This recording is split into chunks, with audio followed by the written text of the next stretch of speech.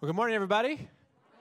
Thanks for being here. Welcome to Westside. My name is Evan. I'm the creative arts pastor here, and it's just a great day to be together. I think Friday, was it, where the sun was out and it was warm and it felt like spring? We went down to the park, my wife and I, with our 2-year-old son, and we were playing on the playground, and this young lady was there with a little girl that she is a nanny for, and she shared with us that she had just moved here from Arizona. And then she said this, she said, but you know what, this winter wasn't that bad. And she used the past tense, wasn't that bad. I didn't have the heart to tell her, oh, we're just getting started around here. Just any Arizona transplants in the crowd today? Anybody? All right, well, welcome to Bend. How long have you been here? About 10 years. 10 years. Okay, so you made it. And it's still tough. You're still got to buckle up for the winters, but anyway, so the next 20 weeks as we head out of the winter will be great. And no, hopefully it won't take that long. Well, we're going to start a series today out of the book of Luke. I'm really excited about this. We're going to spend 10 weeks walking through Luke's gospel as we head towards Easter, which is just 10 weeks away. And couldn't be more interested in what God will do through our church and in our church as we open up the gospel of Luke and look at the life of Jesus. And so we're going to be in Luke chapter 1 today, if you brought a Bible. If not, that's okay too. It'll be up on the screen. But, you know, I was thinking back, and one of the fastest-selling biographies of the last 20 years, you might be able to guess it, was by the founder of a little company called Apple. So this man, Steve Jobs, after his death in 2011, his biography became an international bestseller. And it's a thick book, really walks through all the nuances of what made Steve Jobs Steve Jobs. Walter Isaacson is a famous biographer, and Steve had talked to him and said very specifically he didn't want it to come off like propaganda, that he wanted an honest look, rough edges included, about what made Steve Jobs Steve Jobs. And I want to pose a hypothetical situation that would never happen, but let's pretend for the sake of today's lesson that it would. Let's say that tomorrow, not Steve Jobs, but Tim Cook, the current CEO of Apple, steps down. No longer the CEO. And the board of directors, out of nowhere, gets a hold of you. They call you up on the phone, and they say, this is crazy. You're never going to believe it, but we found a line in Steve Jobs' will that says, if it doesn't work out with Tim Cook, we want you to be the next CEO of Apple. We want you to carry on the legacy that Steve Jobs started when he founded this company. To which, what would you do? Let's say, for the sake of this argument, that you accept it, and immediately you think, oh man, I'm still using a Windows desktop at my house. And it was good they called me on my landline, because that's all I got. I don't even have a cell phone. I've got some work to do, right? So you immediately drive down to the Apple store, you wait in line, you say, hey, I'm the new CEO, nice to meet you. How does this thing work? And you buy a computer, and you're like, and I want to be a company man or a company woman, so give me a phone too. So you get an iPhone. Then you go back home and you live your normal life, work your normal job, watch Netflix in the evenings, and a couple weeks go by, and you realize, you know what, they want me to start on March 1st. I probably got to do some work here. And so you go back to the Apple store, shake some hands, meet some people. You ask them if they can help you unlock your phone. You still haven't been able to get into it. And you realize, man, I've got a week to fulfill the legacy and be the successor to the founder of this company, Steve Jobs. It wouldn't be enough, would it? It wouldn't be enough to hang out in the store a few times. It wouldn't be enough to be a consumer of the product, which is a good start, though. It would take more. And I think you see where I'm going with this, that if we are followers of Jesus, and I hope you are, I hope you hear that call from God, that we are to be Christians, right? This idea that we're little Christ. We are the followers, the apprentices, the successors to Jesus and his mission in the world. And if that's the case, a good place to start, if we want to fulfill what Paul called us to in Philippians chapter 2, where he said, let your mindset be the same as that of Christ Jesus. It's not enough to just be consumers of the gospel. It's not enough just to hang out in church and be loyal customers, which is great. We got to go a step further. And if you want to get into the head of Steve Jobs, He's no longer with us. So what would you do? You would look at the biography. You would read it page after page, and you wouldn't read it passively. You would read it with great interest. Why? Because it's your job next. It's your job next. And so here we are, and as people who follow after Jesus, it's our job next. That Christ's mission, his calling, his purpose is now our purpose, our calling, and our job. It's what we're here to do. And so we would do well to read the biography. And so we're going to walk through this book, and it's beautiful. It's well written. Now, Luke was most likely non-Jewish. He was most likely a Gentile. We know this because we can tell, scholars can tell by the way that he wrote Luke, that Greek, Koine Greek, which was the language that all the Gospels were written in, was definitely his first language. He writes very well, eloquently. Matthew and Mark were written before the Gospel of Luke, and their Greek was just no good, actually. They were Aramaic speakers as Jews, and so they did their best. But I get the sense from reading scholars that Luke read their Gospels and was like, boys, let me show you how it's done. And so in eloquent, it's a shame when you mess up the word eloquent when you're trying to speak. Eloquent Greek, in really good Greek, Luke writes his Gospel.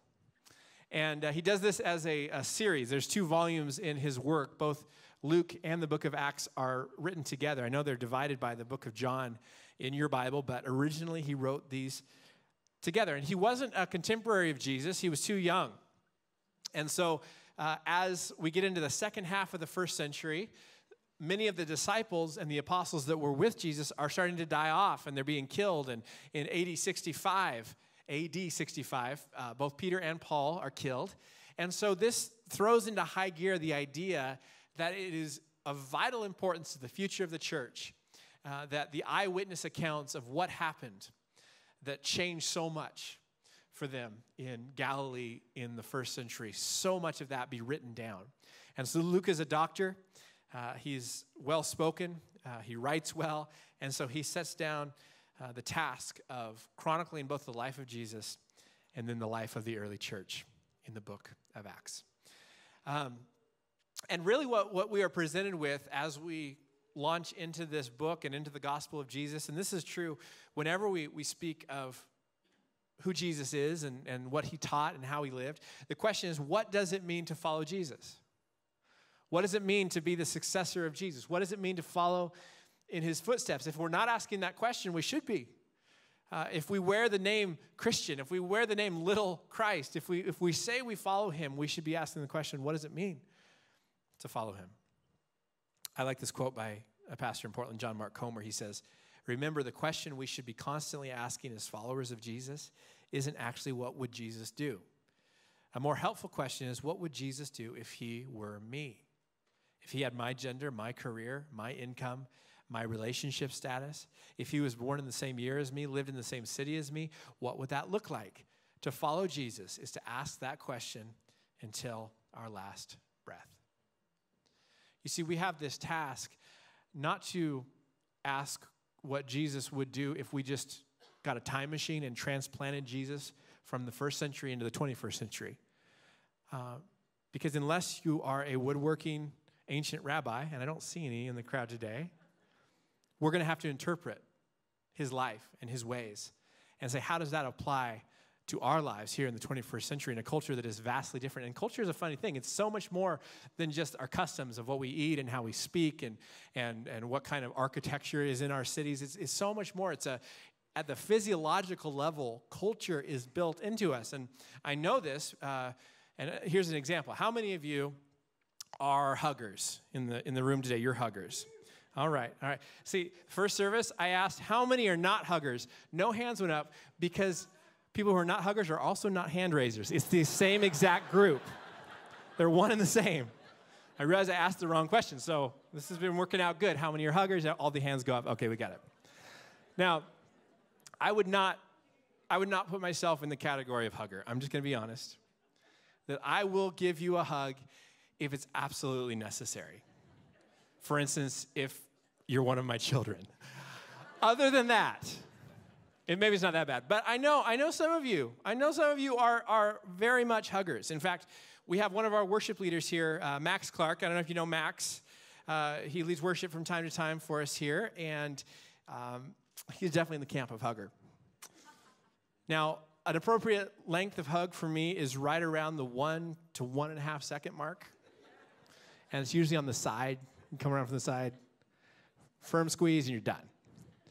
Max's idea of an appropriate hug, and maybe he's here, and hi, Max, if you are. You're probably hugging someone in the lobby, but his idea of an appropriate length of hug is somewhere in the 15 to 150 second hug.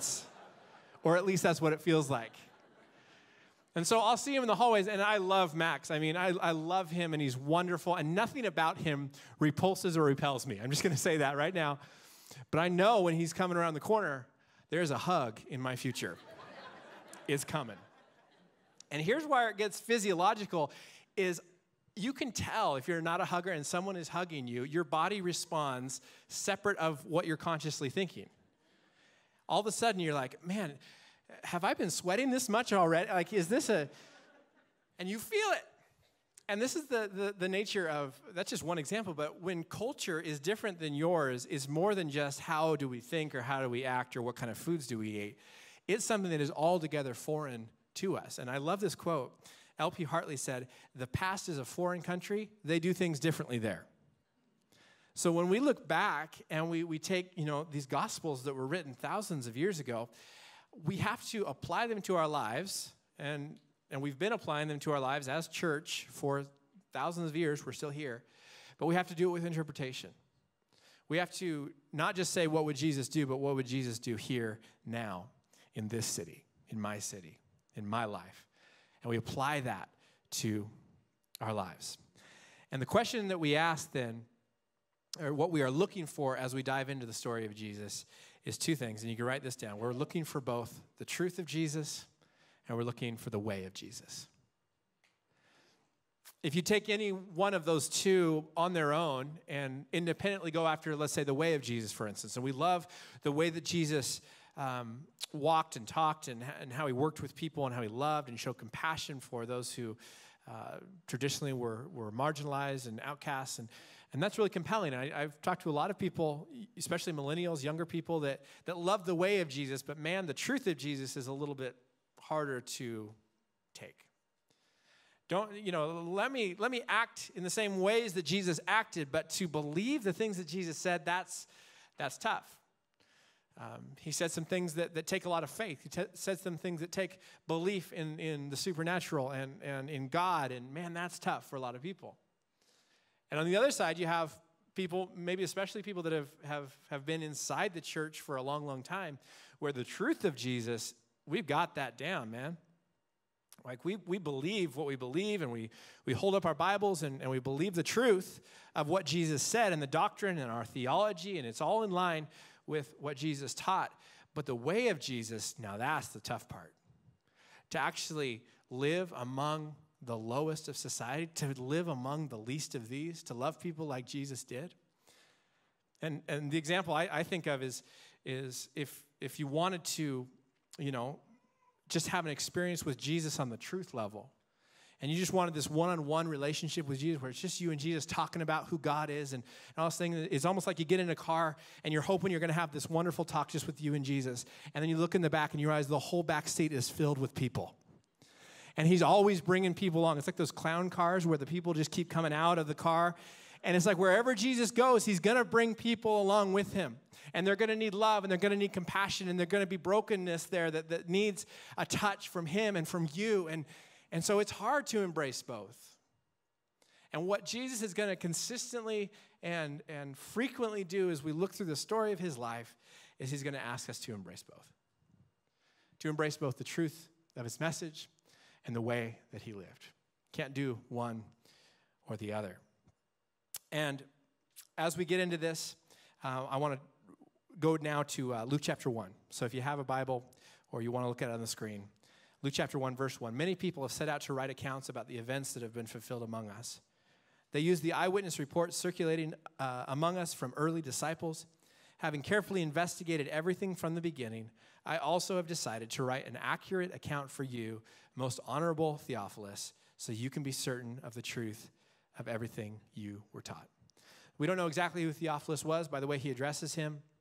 in this book and in the book of Acts, we can assume that he was probably a wealthy follower of Christ who was supportive of this ministry, supportive of Luke. And so Luke addresses this gospel to him, but it is for all of us for all time. And so what Luke is going to do throughout his book and throughout the book of Acts as well is he's going to draw a line from Jesus as the one that the Old Testament promised would come all the way to that moment when the gospel reaches Rome, representing the moment when the way of Jesus and the kingdom of God is now opened up, not just to Jews, but to Gentiles alike. And I'm glad for that. So check out this video. It gives us a little bit more context of the book of Luke. The Gospel according to Luke. It's one of the earliest accounts of Jesus' life, and it's actually part one of a unified 2-volume work, Luke Acts. If you compare the opening lines of both of these books, it's clear that they come from the same author. And there are internal clues in the book of Acts, as well as an early tradition that identifies the author as Luke, the traveling companion and co-worker of Paul the Apostle, who we know was also a doctor. Luke opens his work with a preface telling us how and why he wrote this book. He acknowledges that there's many other fine accounts of Jesus' life out there, but he wanted to go back to the eyewitness traditions of as many early disciples as he could, in order to produce what he calls an orderly account about the things that have been fulfilled among us. Now that word fulfilled shows us why Luke wrote this account. For him, the story of Jesus isn't just ancient history. He wants to show how it's the fulfillment of the long covenant story of God and Israel, and bigger than that, of the story of God and the whole world. The story of God and the whole world. Last week, Steve talked about his career as a professional college athlete in the Christian college circuit, which is pretty impressive, I would say. And it made me think that many of you probably don't naturally assume that I was an athlete in school, but it's true I was. In elementary school,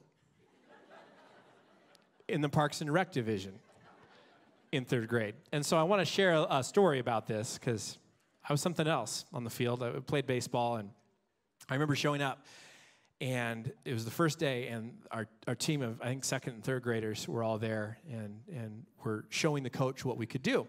And I remember being so judgmental about these other little 2nd and 3rd graders and their skills. I remember vividly the coach taking a ball and very slowly rolling it on the ground, and this little 2nd grade girl had her mitt. She could barely hold the mitt, and it was like a slow motion version of whack-a-mole where she was trying to put the mitt on the ball and couldn't do it. And I thought, this is what we got to work with as a team? This is it? Come on, Bend. And so very judgmental. And then we got assigned our different positions to play in our first game. And I didn't think about it at the time, but reflecting back on it, I was assigned to the outfield. Now, if you know anything about 2nd grade baseball, Parks and Rec, you know that the ball never, ever, ever makes it to the outfield. Not a single time. I mean, it is almost supernatural if the ball ever makes it to the outfield in 2nd grade. And so it was the equivalent, basically, of the coach saying, okay, we got our other position. Oh, and Evan, you go stand in the corner. That's where we need you the most, buddy. And so I spent most of that season in the outfield. You see, I had this idea that I was superior, I was better, I knew how it should be. But when it came down to my ability, I was very lacking. And so this is what I want us to do as we dive into Luke. Forget everything you think you know about the gospel. Forget everything you think you know about Jesus. Can we open this book up with fresh eyes and say, Jesus, if I was looking at your life and your biography, knowing nothing about you, how would this strike me? What would I gain from this? Because we can get in the way of our own progress and growth in Christ by thinking we know too much, by thinking we are the experts, when God says, I would love to develop you into my apprentice, into someone that could follow after me, but we have to get over what we think we already know as we embrace this idea of his truth and his way. Because the truth is that he's going to bring values to us that even as a community of faith still are foreign to us. For instance, it's one thing to say, love your neighbor as yourself. Jesus said that. Beautiful. He also said that we're to love our enemies. Well, that's difficult, but we can get behind that in theory. In theory. And then you actually have an enemy. And you realize that Jesus of the Gospels would ask you to love that enemy in the same way that you love your kids. Well, that's tough. And so it's this alien value system that comes in, much as it did in the first century to those that Jesus was around. It's altogether outside of who we naturally are. The way that Jesus and his values come into our lives. Can I have that prop? A couple weeks ago, Pastor Bo was speaking, and she brought a prop, and she mentioned that I had given her a hard time for using a prop. And so I want to set the record straight that I'm also a big fan of props. And so I spent all morning going through my children's toys to build a prop for you today. Is that cool? I hope Bo is watching and realizes my deep love for props is shared with her. So Jesus comes into his context, into the world of the Roman Empire. And in that world, there was a very set order of things. There was a very set order of social status. And where you stood in that society was set for life. You didn't rise up and fight that. You didn't protest that. If you did, you were very quickly put out and killed by the Roman Empire. Why? Because they had a way of doing things. You don't mess with it. And so what that system looked like was on the bottom of society, you have the slaves. These are little characters, by the way. You have slaves. You have the poor. You have those with no pedigree. You have people that have no influence and can't speak into society. You have women. You have all these categories of people that are disposable, useful, but disposable to the empire. And it's on their backs that then all of the empire is built. And so the sense of the crushing power of what they are building is on the backs of the least of those in society. And then at the top, of course, you have people who have the pedigree. They were born into the right situation. They have wealth, they have power, they have honor, they are conquerors, they have glory, they have military might in Rome, they have religious power in the Jewish system, and they are sitting on the top, and there's the money, and there's the power, and that's how things are, and they don't change for hundreds of years in the empire. And so it's settled. That's just how it's going to work. And if you were born at the lowest rungs of society, you had no hope of ever being anywhere but the bottom. And then Jesus shows up. And he doesn't just shake things up, he turns it upside down. And this is where the illustration really shines, I think. Thank you. He turns not just the order of things upside down, but he turns the values of society upside down, and he makes them official for all time through something called the church. And what he starts with even the announcement of his birth starts this, where those who are traditionally on the bottom of society become the heroes of his story. And we're going to see this in Luke. The heroes of the Gospel of Luke are not the powerful and the mighty and those with the right pedigree. They are the weak and the powerless and the blind and the lame. They are the dozens of women who had no place in that society that are mentioned more than any other gospel. In the Gospel of Luke, Luke takes notice of those that got Jesus' attention, and they are the ones that are traditionally at the bottom of the heap of Roman society. Jesus turns it all on its head. And we see this, and one example in Luke chapter 1 that I want to focus on in just the next couple minutes here is when the angel comes to Mary, right? The angel comes to Mary and says, highly favored one, you're gonna conceive by the Holy Spirit, and you're gonna give birth to a child, and he's gonna save his people from their sins. His name will be Emmanuel, God with us. The angel promises the coming of a son through the Holy Spirit to Mary. Wow, that's amazing. That's a miracle. And the object of that miracle is what? The baby that's gonna come from her. What a miracle. And so if I'm writing the response, if that angel came to me and said something of that magnitude, I would think my response would have a lot to do with the child. But check out Mary's response, her famous response in Luke chapter 1, verse 46. This is right after the angel tells her what's about to happen with the coming of Jesus. And she says, "Oh, how my soul praises the Lord, How my spirit rejoices in God my Savior, for he took notice of his lowly servant girl, and from now on all generations will call me blessed. Okay, she hasn't mentioned baby Jesus yet, but I think she'll get there. Let's find out. For the mighty one is holy, and he has done great things for me. Okay, still about her, not about Jesus. We'll get there. He shows mercy from generation to generation to all who fear him. His mighty arm has done tremendous things. He has scattered the proud and the haughty ones. Okay, well, now she's talking about the high people in society, and that's still not about Jesus. Okay, well, she'll get to it. He has brought down the princes from their thrones and exalted the humble. Okay, Jesus, not in there yet. She'll get there. He has filled the hungry with good things and sent the rich away with empty hands. She never mentions the baby. See, if an angel comes to us today and talks about a baby being born, our focus is going to be on the gift of the child. This tells us just how impossible it was that someone would notice her. That after the angel leaves, I assume she's impressed by the fact that there's a baby that's going to be conceived by the Holy Spirit. What she's more impressed with is the fact that God's turning it upside down.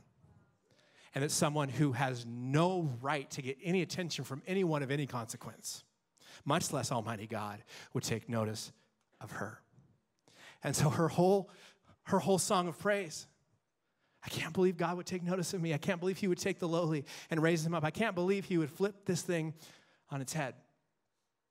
And we see this, and we're going to watch this through the gospel as Jesus goes out and he heals and he performs miracles and he feeds 5,000 people with a single meal. And he's going to do all these miracles. And the miracles are going to draw people towards him, and multitudes are going to follow him because of his miracles. But do you know what I believe? Is that what actually turned the world on its head, what actually made it so that 2,000 years later we are gathering in a room to talk about him, is not the miracles he performed, but it's the values that he shook at their very core. It's what he turned upside down. It's called the kingdom of God, and it's upside down. And this idea is going to come up again and again. And so this is the truth. If you are uncomfortable around people who have problems, if you don't like being around brokenness, if you don't like being around the sick and the needy and those that are poor, and then you're probably not going to like Jesus, because his clown car is filled with them. And everywhere he goes, he's going to heal the broken. And he's going to tell the poor that they have a place in the kingdom of God. And he's going to take notice of people that have never been noticed. This morning I was reading a blog post that my brother Brent wrote about several years ago, when here at Westside we had a ministry called Adopt a Block, and we would go into neighborhoods, low-income neighborhoods and high-crime neighborhoods here in Bend, and would minister and just go door to door and try to meet needs where we could.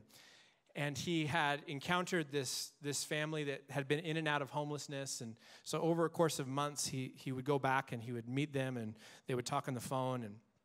And then one day, the dad of this family calls my brother Brent, and he says, "Hey, Brent, we've been homeless, but we found a place to live. It's out of town.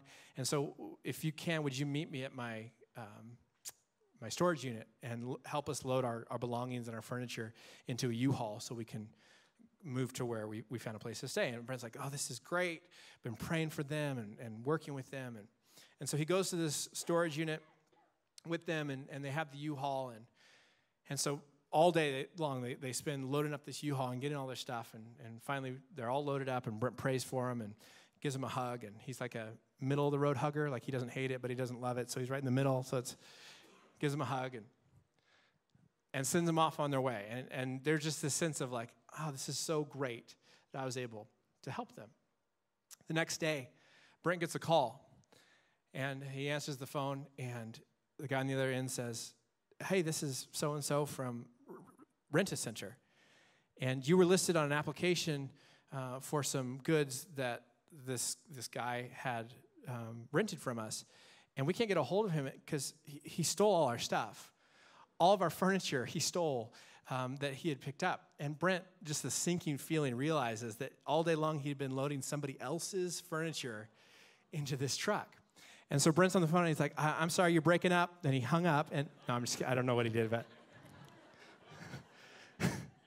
bad reception, man, gotta go. He didn't know where the family went.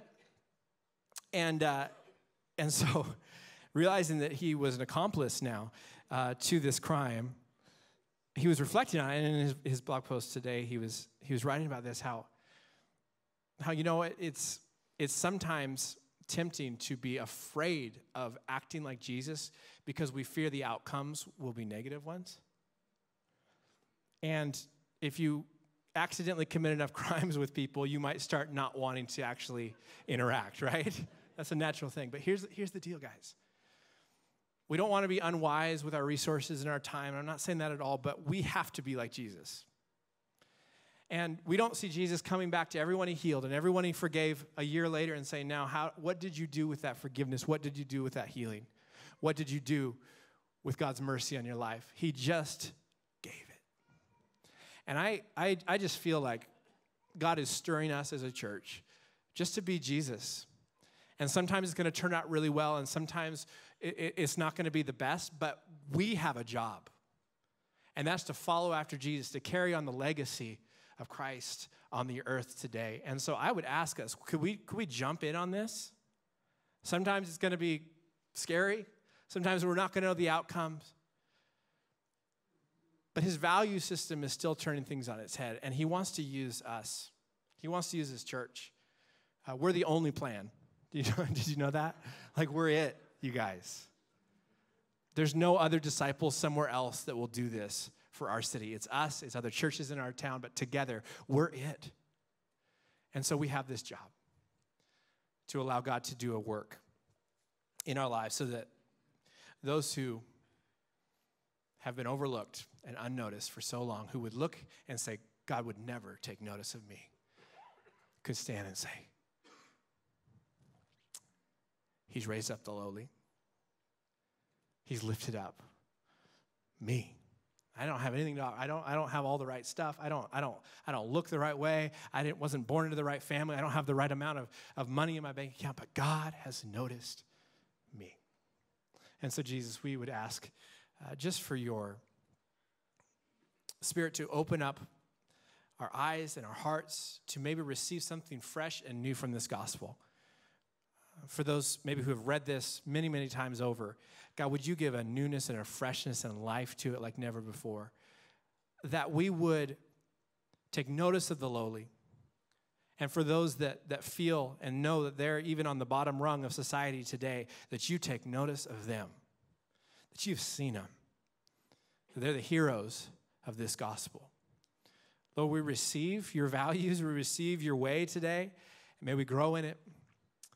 Pray this in Jesus' name. Amen. Amen. Well, as you go, again, please stop by in the atrium, and if you want to join a group or just grab one of the printed guides and follow along with us as we go these 10 weeks. Also, our prayer teams are available. They have the blue lights. They would love to pray with you. And other than that, enjoy the winter. We'll see you next week.